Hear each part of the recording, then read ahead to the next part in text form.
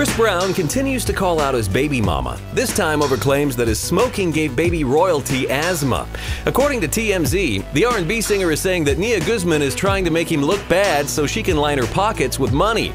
She accuses Chris and his friends of smoking weed and cigarettes around their baby, and all that secondhand smoke has given the child respiratory issues.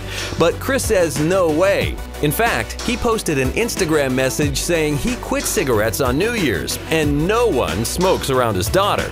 Of course, he didn't say anything about weed, and for some reason, he deleted that post. Either way, he says it's all an obvious play to get some sort of increased income. Nia receives a reported $2,500 a month, and she's gunning for $16,000 a month instead. Chris ended his post by saying he takes care of his daughter and would never put her in a position that would harm her.